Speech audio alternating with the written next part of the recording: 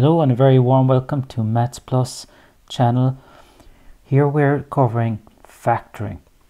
So the first two terms here, we need to factor out the highest common factor. So let's set up the brackets.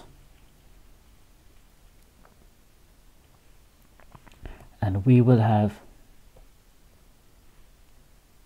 45 and 27. Well, we can take out 9, which will be the highest number, which will divide into both of those terms. And also, if we look at the r, s and the r squared, we can take out r. So this leaves us with 9 by 5, which will give us 45. r into rs will give us s. And for the second term, we will get 9r into 27r squared, which will give us a complement of 3r. Okay, have a quick double check when you get to this stage. So 9r by 5s will give you 45rs. Perfect. And 9r by 3r will give you 27r squared. On to the next one. So we're grouping 4 terms together into 2 factors now. Okay, so let's look at the first 2 terms here. See, is there any commonality?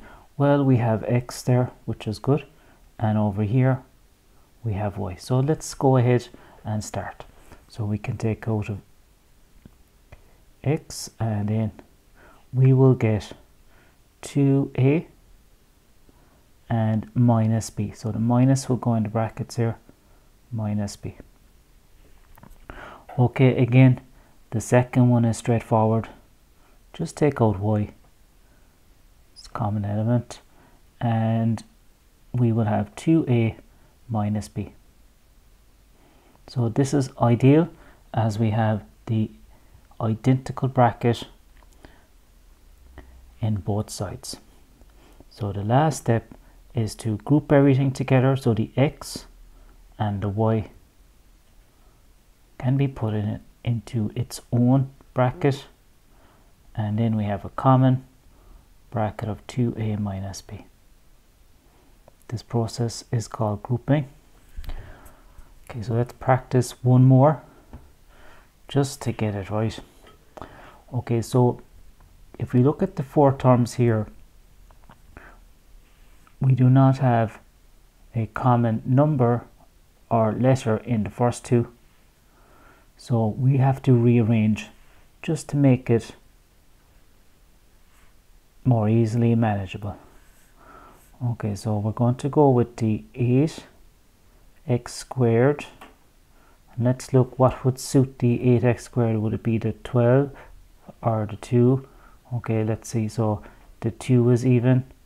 Okay, but the 12 may not be perfect, because maybe the 12 will go with the 3, because it will have a common a number of 3. Okay, so we'll go with the minus 2px, because it's even and it has an x. So all that remains then will be the 12px, and move the minus 3p squared over to the right. Okay, so now we can go to factorize out a highest common factor. Okay, so we can see there it's going to be 4.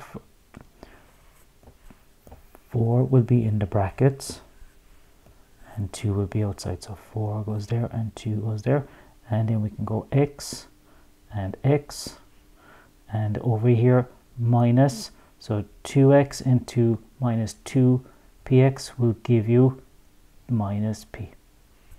Okay, again, we'll expect 4x minus p to be in the bracket. So let's see what we can take out over here.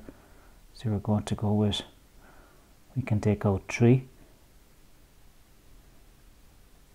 Okay, and that's all we can take out. Well, actually you can take out p as well, so take out p. So we're left with 4x. This looks good. And then we have minus 3p squared divided by 3p. which will give us minus p. Okay, matching brackets. Now group everything together. So the 2x and the 3p will have their own bracket.